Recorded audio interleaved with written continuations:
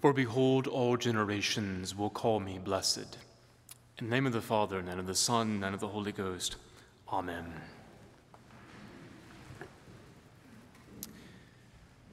Friends, there are two doctrines about the Virgin Mary that get people all worked up. Both of those doctrines that get people worked up were promulgated in or made official dogma of the Roman Catholic Church in the past 170 years. In 1854, Pope Pius IX made dogma the Immaculate Conception, the belief that Mary was conceived without the stain of original sin. And then in 1950, another Pope Pius, this one Pope Pius XII, made dogma for the Roman Catholic Church the Assumption of Mary, which is the belief that Mary was taken into heaven both body and soul. Now, these doctrines have become controversial and divisive because sometimes folks assume that these statements about Mary somehow erode away the powerful things that we say about Jesus Christ.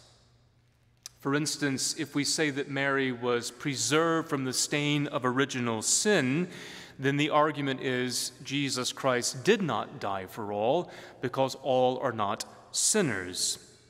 And because the Bible says nothing about the mother of our Lord after the moment of Pentecost, the descent of the Holy Spirit, the concern is that the dogma of the Assumption of Mary's death and her being taken into heaven is not biblical because the Bible is silent.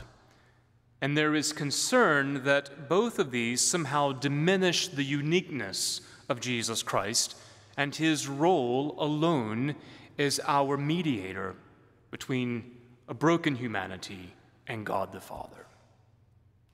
Now, I think both of these can be addressed in a way that not only strengthens the witness of Holy Scripture, but I think we can also look at these in a way that protects and proclaims the uniqueness of Jesus Christ.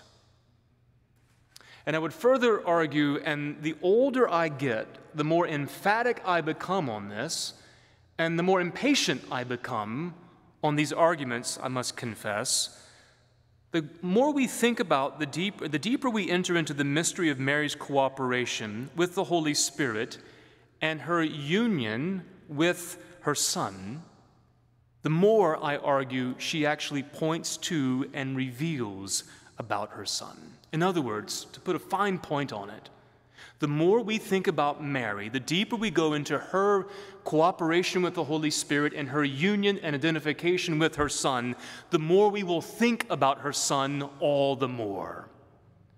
Or as one theologian said to John Henry Newman, you cannot love the mother of our Lord too much as long as you love her Son all the more. The more we think about Mary, we will think about Jesus Christ. Because Mary is the shining example of what life in Christ actually is. She shows through her entire life the fulfillment of his promises. And nothing that we say tonight, and nothing that we can appropriately say about Mary, can be said apart from the work of Jesus Christ on the cross. In fact, everything that we say about Mary flows from the work of her Son on the cross. In Holy Scripture, she is uniquely aligned with Jesus Christ from beginning to end.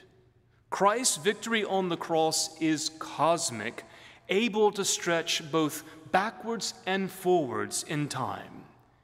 And so she was, as an official Anglican communion document says, prepared by grace to be the mother of our Redeemer, by whom she herself was redeemed. It was meet and right for Jesus Christ to use his mother as the icon for what redeemed life in him looks like. He prepared her to say yes to the Holy Spirit, and she was with him at every moment, from his birth to his first miracle, to the cross, to the upper room on the day of Pentecost.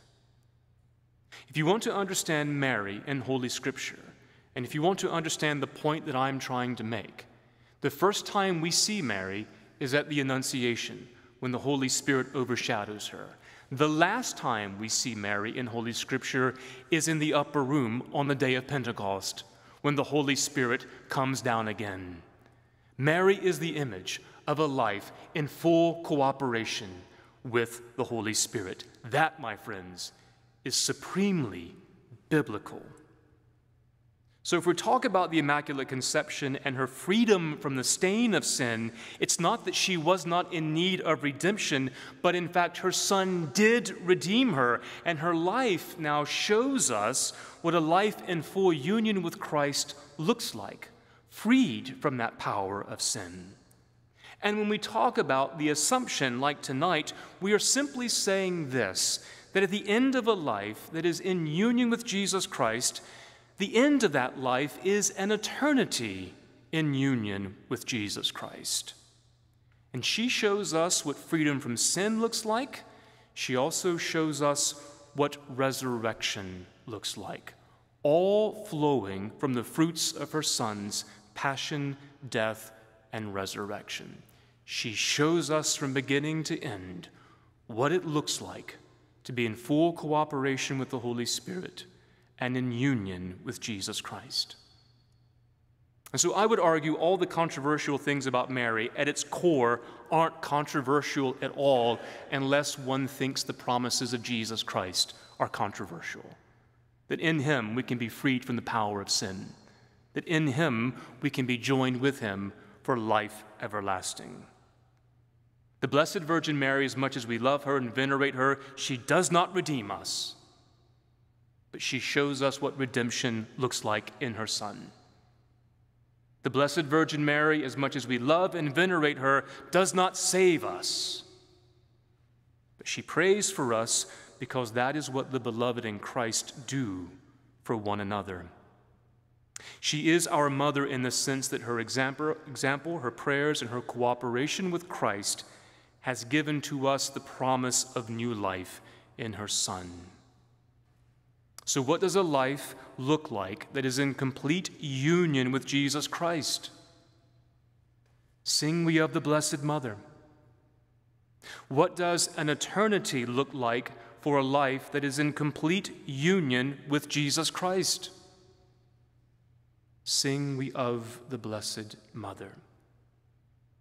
Sing the chiefest joy of Mary when on earth her work was done, and the Lord of all creation brought her to his heavenly home. Virgin Mother, Mary blessed, raised on high and crowned with grace, may your Son, the world's Redeemer, grant us all to see his face. In the name of the Father, and of the Son, and of the Holy Ghost. Amen.